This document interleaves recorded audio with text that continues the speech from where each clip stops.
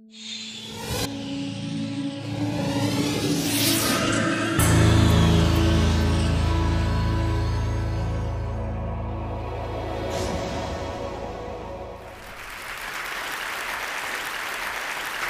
a simple idea about nature, and I want to say a word for nature, because we haven't talked that much about it the last couple days. I want to say a word for the soil and the bees, the plants and the animals. And tell you about a tool, a very simple tool that I have found, although it's really nothing more than a literary conceit, it's not a technology, is very powerful for, I think, changing our relationship to the natural world and to the other species on whom we depend. And that tool is very simply, as Chris suggested, looking at us and the world from the plants or the animals' point of view. It's not my idea, other people have hit on it, but I've tried to take it to some new places. Let me tell you where I got it. Like a lot of my ideas, like a lot of the tools I use, I found it in the garden. I'm a very devoted gardener. And there was a day about 7 years ago, I was planting potatoes. It was the first week of May. This is New England, when the apple trees are just vibrating with bloom. They're just white clouds above. I was here planting my chunks, cutting up potatoes and planting it, and the bees were working on this tree. Bumblebees just making this thing vibrate. And one of the things I really like about gardening is that it doesn't take all your concentration. You really can't get hurt. It's not like woodworking. And you have plenty of kind of mental space for speculation. And the question I asked myself that afternoon in the garden was, working alongside that bumblebee, was what did I and that bumblebee have in common? How was our role in this garden similar and different? And I realized we actually had quite a bit in common. Both of us were disseminating the genes of one species and not another. And both of us, probably, if I can imagine the bee's point of view, thought we were calling the shots. I had decided what kind of potato I wanted to plant. I'd picked my Yukon Gold or Yellowfin or whatever it was. And I had summoned those genes from a seed catalog across the country, brought it, and I was planting it. And that bee, no doubt, assumed that it had decided, I'm going for that apple tree, I'm going for that blossom, I'm going to get the nectar, and I'm going to leave. We have a grammar that suggests that's who we are, that we are sovereign subjects in nature, the bee as well as me. I plant the potatoes, I weed the garden, I domesticate the species. But that day it occurred to me, what if that grammar is nothing more than a self-serving conceit?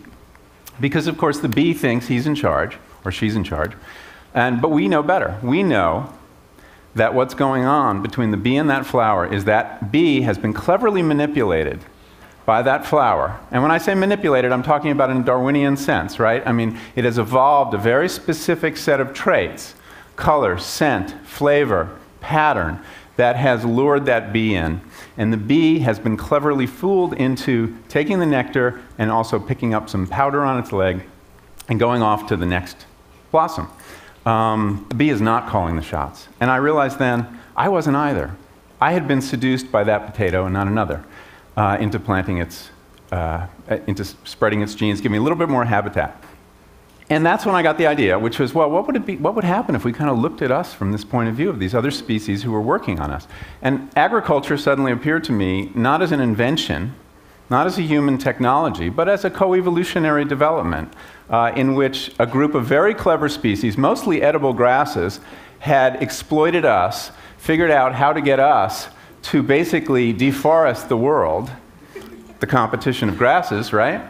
And suddenly everything looked different. And suddenly mowing the lawn that day was a completely different experience.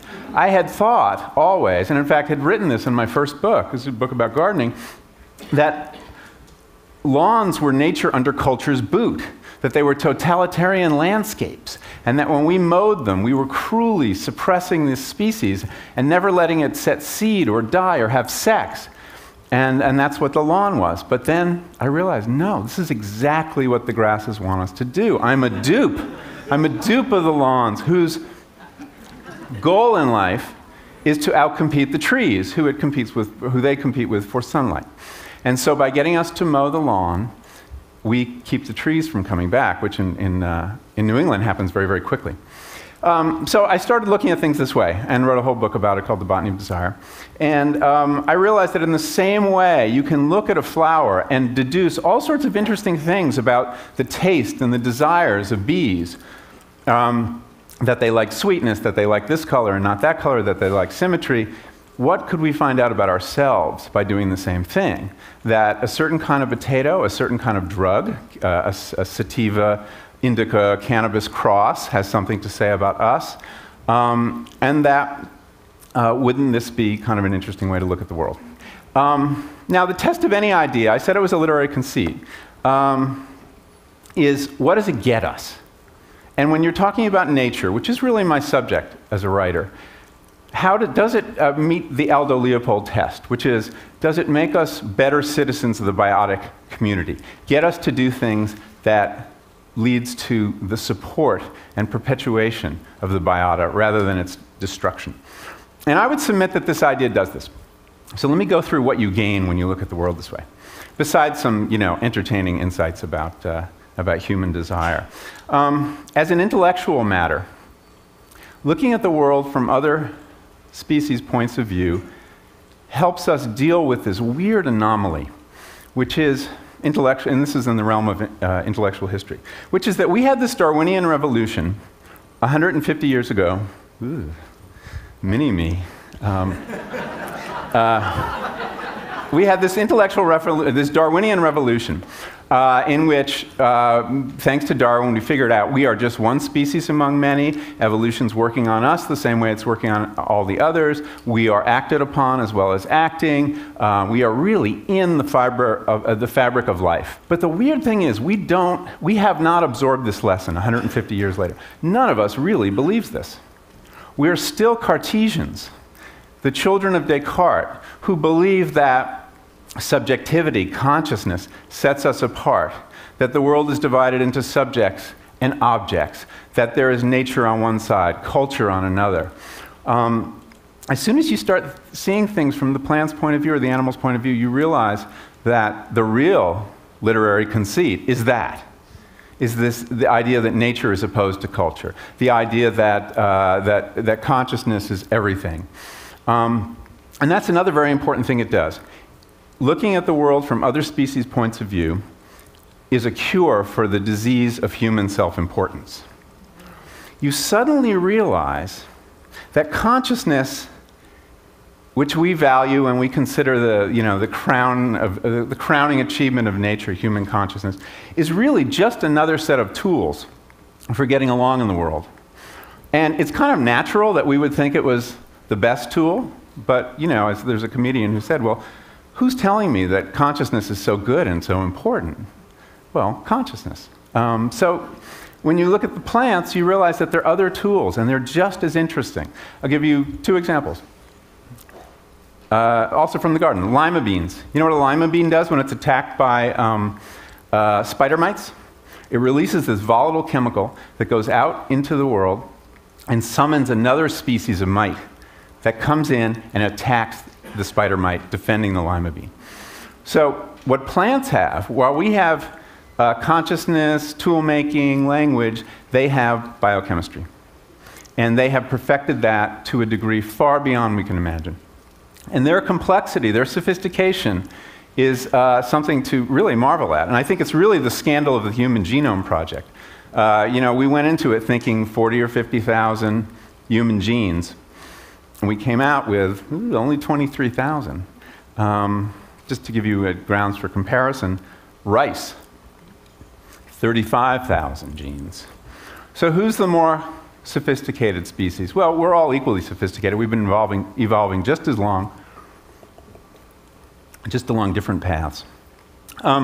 So, cure for self-importance, way to sort of make us feel the Darwinian idea. And that's really what I do as a writer, as a storyteller, is try to make people kind of feel what we know and tell stories that actually help us think ecologically. Now, the other use of this is practical. And I'm going to take you to a farm right now, because I used this idea to develop my understanding of the food system. And what I learned, in fact, is that we are all now being manipulated by corn. And the talk you heard about ethanol earlier today, to me, is the final triumph of corn over good sense. It is part of corn's scheme for world domination. And you will see, the amount of corn planted this year will be up dramatically from last year, and there will be that much more habitat because we've decided ethanol is going to help us. So it helped me understand industrial agriculture, which of course is a Cartesian system. It's based on this idea that we bend other species to our will, and that we are in charge, and that we create these factories, and we have these technological inputs, and we get the food out of it, or the fuel, or whatever we want. Let me take you to a very different kind of farm. This is a farm in the Shenandoah Valley of Virginia. I went looking for a farm where these ideas about looking at things from the species point of view are actually implemented. And I found it in a man, the farmer's name is Joel Salatin, and I spent a week as an apprentice on his farm. And I took away from this some of the most hopeful news about our relationship to nature that I've ever come across in 25 years of writing about nature. And that is this. The farm is called Polyface.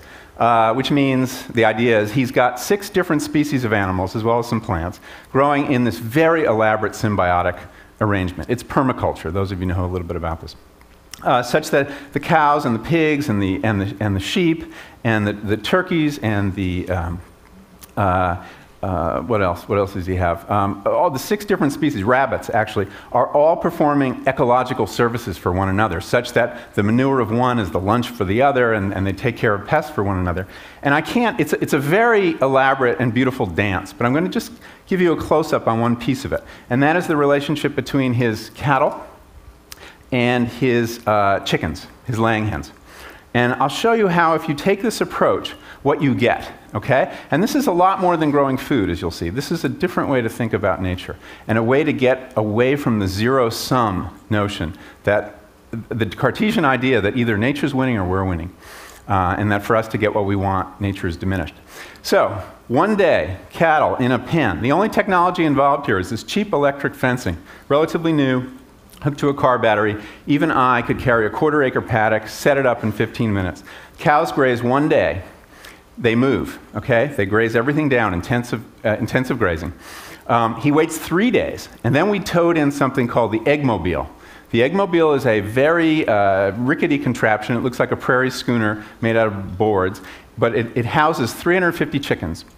He tows this into the paddock 3 days later and opens the gangplank, turns them down, and 350 hens come streaming down the gangplank, clucking, gossiping as chickens will, and they make a beeline for the cow patties. And what they're doing is very interesting. They're digging through the cow patties for the maggots, the grub, the larvae of flies. And the reason he's waited 3 days is because he knows that on the 4th day or the 5th day, those larvae will hatch, and he'll have a huge fly problem. But he waits that long to grow them as big and juicy and tasty as he can, because they are the chicken's favorite form of protein. So the chickens do their kind of little break dance, and they're pushing around the manure to get at the grubs. And in the process, they're spreading the manure out. Very useful, second ecosystem service. And third, while they're in this paddock, they are, of course, defecating madly. And their very nitrogenous manure is fertilizing this field. They then move out to the next one, and in the course of just a few weeks, the grass just enters this blaze of growth. And within 4 or 5 weeks, he can do it again. He can graze again, he can cut, he can bring in another species, like the lambs, or he can make hay for the winter. Now, I want you to just look really close up onto what's happened there. So it's a very productive system, and what I need to tell you is that on 100 acres, he gets 40,000 pounds of beef, 30,000 pounds of pork, 25,000 dozen eggs, 20,000 broilers, 1,000 turkeys, 1,000 rabbits, an immense amount of food. You know, you hear, can organic feed the world? Well, look how much food you can produce on 100 acres if you do this kind of, again, give each species what it wants, let it realize its desires, its physiological distinctiveness. Put that in play. But look at it from the point of view of the grass now. What happens to the grass when you do this? When a ruminant grazes grass, the grass is cut from this height to this height. And it immediately does something very interesting. Any one of you who gardens knows that there's something called the root-shoot ratio, and plants need to keep the root mass in some rough balance with the leaf mass to be happy. So when they lose a lot of leaf mass, they shed roots. They kind of cauterize them, and the roots die. And the species in the soil go to work, basically chewing through those roots, decomposing them, the earthworms, the fungi, the bacteria. And the result is new soil. This is how soil is created. It's created from the bottom up. This is how the prairies were built, the relationship between bison and grasses. And what I realized when I understood this, and if you ask Joel Salatin what he is, he'll tell you he's not a chicken farmer, he's not a sheep farmer, he's not a cattle rancher, he's a grass farmer, because grass is really the keystone species of such a system. Is that, if you think about it, this completely contradicts the tragic idea of nature we hold in our heads, which is that for us to get what we want, nature is diminished. More for us, less for nature. Here, all this food comes off this farm, and at the end of the season, there is actually more soil, more fertility, and more biodiversity. That's a remarkably hopeful thing to do. There are a lot of farmers doing this today. This is well beyond organic agriculture, which is still a Cartesian system, more or less. And what it tells you is that if you begin to take account of other species, take account of the soil, that even with nothing more than this perspectival idea, because there is no technology involved here except for those fences, which could be, they're so cheap, they could be all over Africa in no time, that we can take the food we need from the earth and actually heal the earth in the process. This is a way to reanimate the world. And that's what's so exciting about this perspective. When we really begin to feel Darwin's insights in our bones, the things we can do with nothing more than these ideas are something to be very hopeful about. Thank you very much.